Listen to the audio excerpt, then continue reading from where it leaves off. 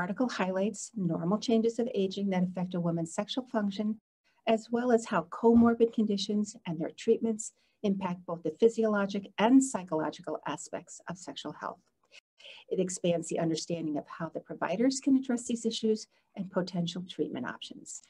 I'm Carol Kuhl. I'm the section head of the Menopause and Women's Sexual Health Clinic in the Division of General Internal Medicine at Mayo Clinic in Rochester, Minnesota. In April of 2021, my colleagues and I will publish an invited article, Misconceptions about Sexual Health in Older Women, Why We Need to Talk About It, in Mayo Clinic Proceedings. So why do we need to talk about it? There are two important takeaway messages. In studies across the United States and globally, it is clear that sexual function and intimacy remain an important aspect of a woman's health and quality of life as they age.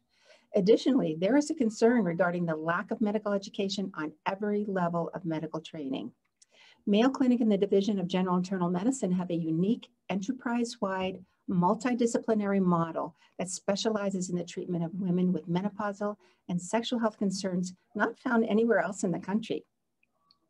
A team of medical providers, psychologists, a sex therapist, stress management, pelvic floor physical therapists, and nurse educators provide a comprehensive approach to the care of sexual health needs of adult women.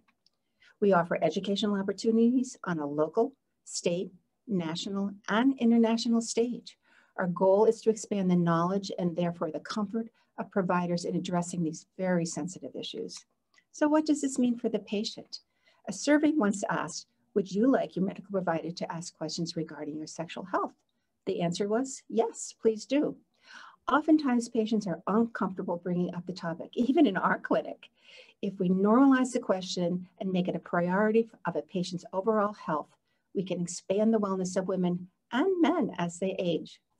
Our goal is to enlighten, to expand readers' knowledge and curiosity on this topic, and encourage a new level of conversation that would enhance a woman's wellness and quality of life in ways that are not usually explored. It's empowerment for both the provider and the patient. We thank Mayo Clinic Proceedings for their interest in this topic. We hope you found this presentation from the content of our website valuable.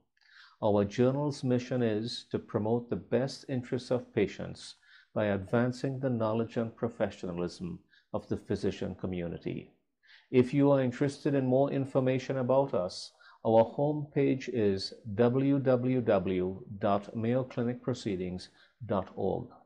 There you'll find access to information for our social media content, such as additional videos on our YouTube channel or journal updates on Facebook. You can also follow us on Twitter.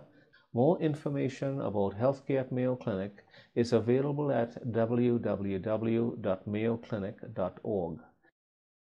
This video content is copyrighted by Mayo Foundation for Medical Education and Research.